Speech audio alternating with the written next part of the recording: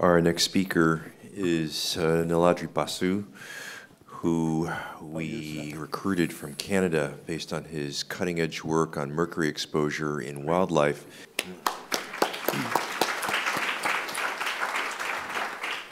Great. So this on the screen is actually the ancient alchemic symbol for mercury. Now, if you look really careful at this symbol, I think you can see the devil inside mercury.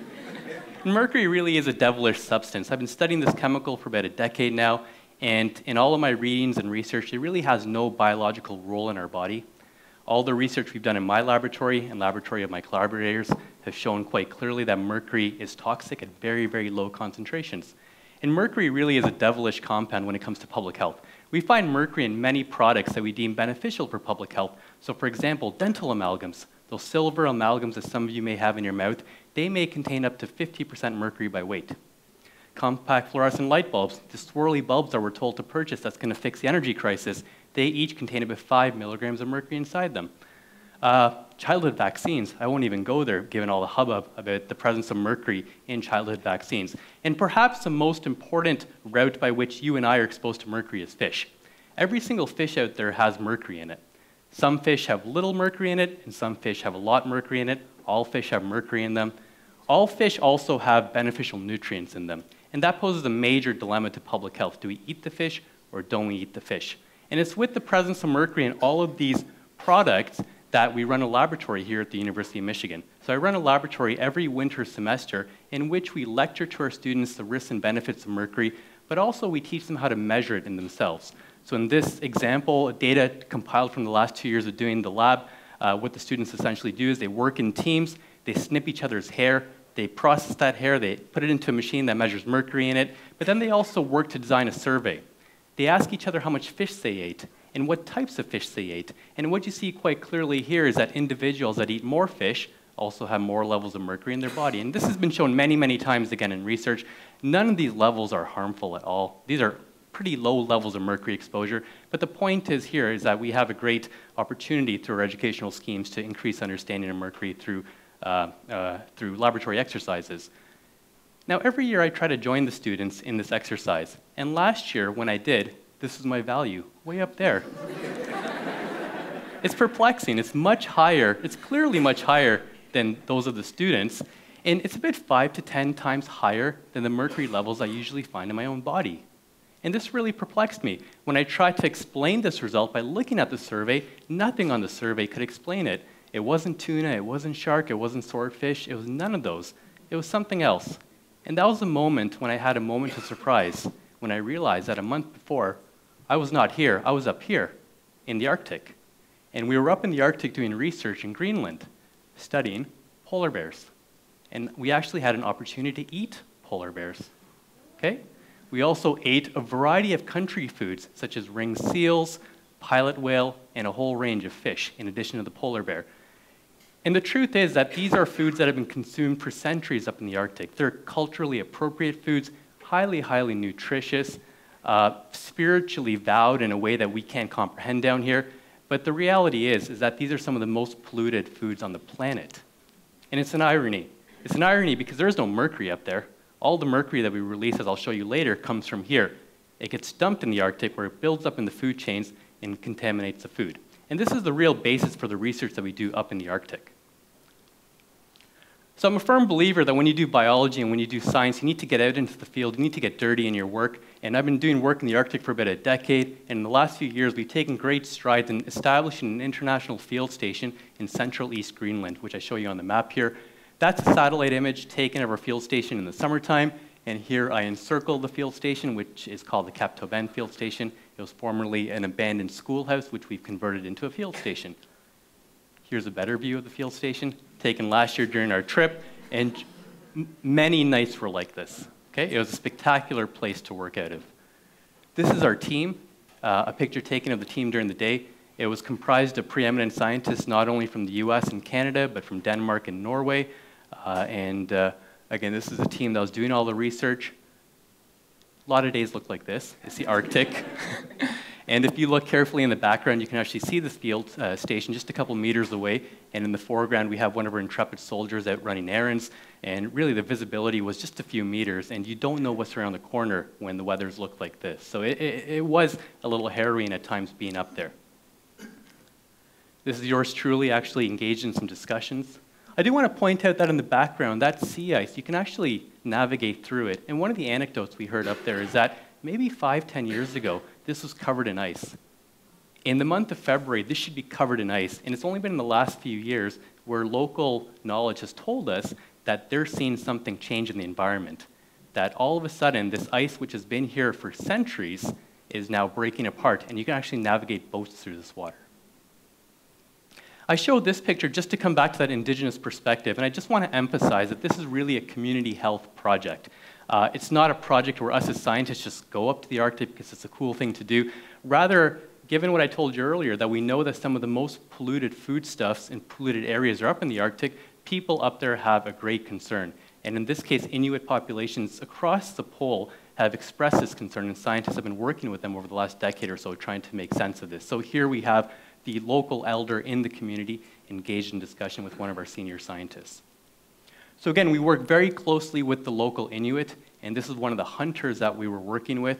And if you look through his binoculars, you'll see not one polar bear, but 3 polar bears. And here they are up close. They're cute, and we did not kill them, okay? So 1 mom and 2 cubs. And in Greenland, like many other parts of the north, you cannot kill mom and cubs. But with that being said, again, polar bears have been hunted for centuries. They've been hunted because they afford great food for people that live up there, great shelter, great apparel, and because of that, there is a quota. Male polar bears can be hunted in Greenland, East Greenland, and that's what we were up there doing. We weren't hunting ourselves. We were working with the local Inuit hunters who are allowed to hunt. We're not allowed to hunt. But what we can do is essentially serve as scavengers at the request of the Inuit, meaning that when they hunt the bear, we go in and we take a couple samples to assess issues such as what Dr. Meeker was talking about earlier, related exposure and some type of health outcome. So in this case, we're taking a blood sample from a polar bear. And we'll use this blood sample to figure out how much mercury is in that bear's body and also what type of hormones are in that body, what other health impacts that may be related to the mercury or other chemicals, for example. Take a look at that blood sample. It's probably got 100 times more mercury in it than you or I do. Okay? In fact, if you survey Inuit in the north and northern people, if you look at many animals in the north, they likely have 100-fold the amount of mercury in their bodies that we do down here. 100 years ago, well, 100 years ago, the Arctic was relatively clean. We've been able to do some sophisticated studies looking at archived museum specimens and sediment cores and look back at the situation in the 1800s and found it to be relatively clean. And it's really in the past 100 years where we've seen this precipitous increase in the amount of mercury in the Arctic, perhaps tenfold than it was in the 1800s. 100 tons. That's how much mercury we release as a society into the environment every 1 to 2 weeks. So about 100 tons of mercury is going up into the air every 1 to 2 weeks. 100 days. Once that mercury gets inside your body, it's probably going to stick around for 100 days, if not much longer. The half-life of mercury is 100 days, meaning that if you take in a little bit of mercury now, 100 days later, there's still going to be a substantial amount of mercury in your body. And then 100% confidence. As scientists, we're told to be skeptical of our work, but I think based on my own experience in the Arctic and based on some of these facts and results that we've collected, our collaborators have collected, I'm pretty much 100% sure that this issue of mercury pollution or just pollution at the poles is really for real. So what I want to do now is just to talk about some of the underlying science, and of course there are many, many questions, and as a human society, I think the first question is, well, who's to blame? It's you and I, and about the 7 billion other people on this planet, because many of us, not all of us, but many of us live a very unsustainable lifestyle. And to live this lifestyle, we rely upon energy, and most of the energy that we rely upon is non-renewable. A lot of it, in this country especially, comes from coal. And if you think back to a fact I told you earlier, 100 tons of mercury coming out every 1 to 2 weeks, well, a lot of that comes from coal. Every time you burn coal, you not only release greenhouse gases and carbon dioxide into the environment, but you also release a fair amount of mercury into the environment too. So then the next question, how is it that the coal that we burn here in the Midwest makes its way up into the Arctic? Well, there's this really neat process called global distillation. basically saying that chemicals like mercury that are volatile at these lower latitudes that are a little bit warmer, once they get into the air, they're active, they can move around, but the closer they get to the Arctic or the closer they get to colder environments, they tend to slow down, they tend to move less, and ultimately they get deposited in the Arctic landscapes, and they don't move again. So that's why we often hear about the Arctic as a sink for pollution. Once that mercury gets there, once other pollutants get there, they generally can't leave there. It's a sink for pollution.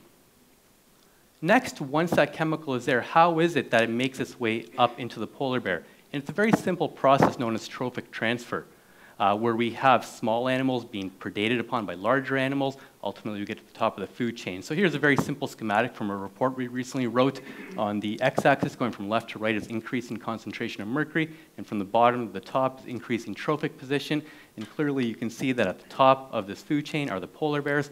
And in fact, the concentrations of mercury in the tissues of these bears might be 1 million times greater than the concentrations of mercury that we find in the air or the water in the Arctic. So there's this phenomenal biomagnification that occurs. And then on top of this, when you throw humans into the mix and we start consuming these upper level organisms, we are even exposed to that much more mercury. So again, this is what really drives our work in the Arctic, that there is no source of mercury in the Arctic, but unfortunately, because of some chemistry and some biomagnification processes, some of the most contaminated organisms and people live up in the Arctic. And if you think about it just carefully, it really represents an issue of environmental justice at a global level. So with that being said, this is going to be my final slide, and I want to end off with a quote, which is, "We are the land and the land is us. When our land and animals are poisoned, so are we." Well, realize that a year ago, I just came back from Greenland, where I kind of ate off the land for a month. I had a couple meals of country food, not that much, and my mercury levels increased 5-10-fold. Not to levels that are harmful, but nonetheless, they increased pretty substantially.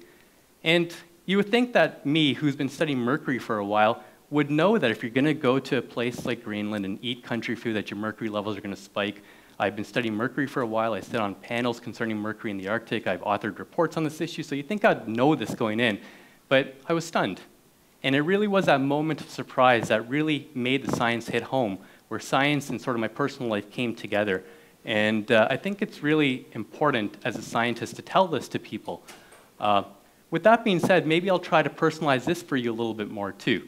So here we are in Michigan, in the heart of the Great Lakes. Just realize that almost every single lake and river in Michigan and in the Great Lakes has a fish consumption advisory, largely because of mercury. If we extend this to the country, the US, about half the lakes and rivers have fish consumption advisories because of mercury. That's how ubiquitous of a problem this is. Let's overlay this quote to this. "We are the land, and when our land and animals are poisoned, so are we." Well, if there's that much mercury out there, I bet that if you give me your blood sample, I can measure mercury in it. Okay? I can detect mercury in every single one of you out there. And then on top of that, there's been some compelling studies to show that 1 out of every 6 women of childbearing age likely has levels of mercury in their body that might be damaging to their fetus. That's 1 out of every 6 in this country. And if you look around here and start doing the math, these are real lives being affected. And then right now we hear a lot about the economy and the economic downturn. Well, mercury also has an economic cost. And there's been a conservative estimate that mercury pollution every single year in this country costs us $8 to $40 billion. That's billion with a B. So the last thing I want to say is maybe a little more lighthearted and on a positive note. Sometimes I've thought that I shouldn't really be doing the work that I'm doing, that I shouldn't have a job. Everything we know about mercury says that mercury is not good. And in fact, we have solutions. We have a lot of solutions, whether they're technological solutions or behavioral solutions. Solutions do exist to mitigate this mercury issue. Unfortunately, we need a little bit of money and a lot of political willpower to make this happen. And there's been a lot of talk about solving this mercury issue right now. And hopefully in the next few years, I'd like to remain in my job, maybe be studying something different. Thank you.